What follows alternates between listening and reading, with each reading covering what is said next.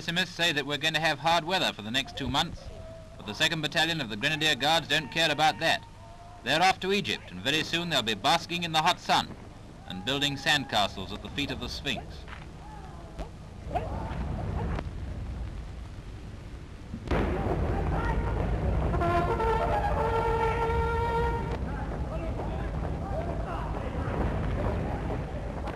Somehow it doesn't seem right to be handing out pith helmets on a cold, rainy British afternoon. But before many days have passed, they'll be more thankful for those than they are for their raincoats at home.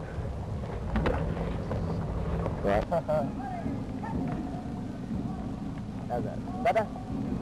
Too big. All right, back to 7s again. The Grenadiers are going to be the smartest regiment out east if the NCOs have anything to do with it.